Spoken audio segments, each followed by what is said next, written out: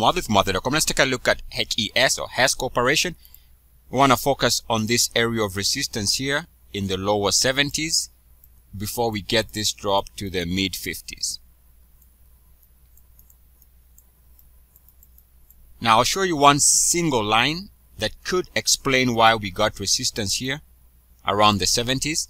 Now remember, this is a 2-year weekly, and there is a view you can take a look at if you go to the long-term monthly chart. And I know this is oversimplification. In other words, it seems too simple to be true, but what if? Sometimes that's the case. If you take the RSI top side, going back to 08, connecting the lows of 2014, extend that line, guess what? You end up with the resistance exactly where the monthly stalled. And after stalling there, of course, we see the stock reflecting with a 20% drop.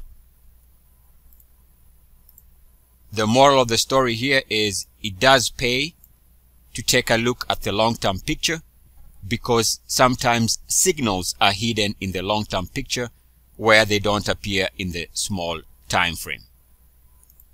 And again, a perfect example, a single line explaining why we got resistance at the beginning of the month of October, and since then for the month, stocks down about 20%, telling us that we should make sure we account for the big time frame, especially on the monthly.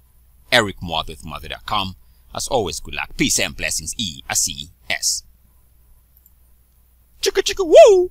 Yeah!